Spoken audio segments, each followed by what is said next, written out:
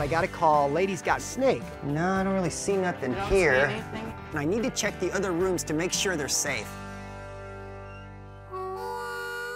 She had some bunny rabbits that she was feeding. They've actually got their own bedroom.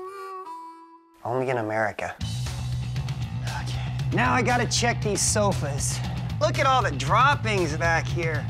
Oh! This one mouse, he jumped out of the couch, and right around the corner was a snake. And I'm sitting there looking at the snake and this poor little mouse. Oh, whoa!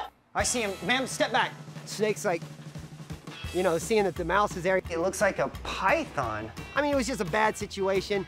Got him! I did eventually just grab him, shaking my head like, man. Did you pick the wrong place at the wrong time? The funny part about it was the mouse. He didn't panic, man. He was kind of like, popped out of this couch, bad timing. Can I make a cage up for him?